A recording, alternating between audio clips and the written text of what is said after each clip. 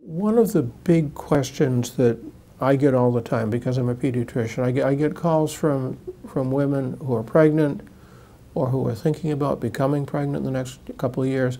They want to know, what steps can I take to be sure that I have a really safe and healthy baby? So I give them the usual advice that every doctor gives a pregnant woman these days: stay away from alcohol, don't smoke, don't use drugs, get enough exercise, get enough sleep. Those are all the basics. But then in addition to that, I give them some specific advice about toxic chemicals in the environment. Most importantly, I tell any couple who are pregnant not to try to remove lead paint from an apartment.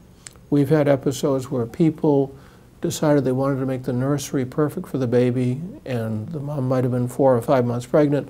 They start sanding down old lead paint.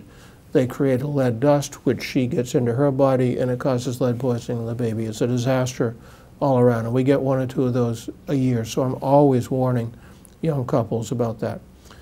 Another environmental tip, if you're pregnant, is eat fish, but eat the right fish. Some fish have high levels of mercury, some have low. There are good guides out there. You can find them on the internet that tell you which fish are safe to eat during pregnancy and which are not. Eat lots of fish because it's brain food for your baby, but eat the right fish. And a third tip for the pregnant or soon-to-be pregnant is to minimize or eliminate altogether your exposure to pesticides. Eat organic.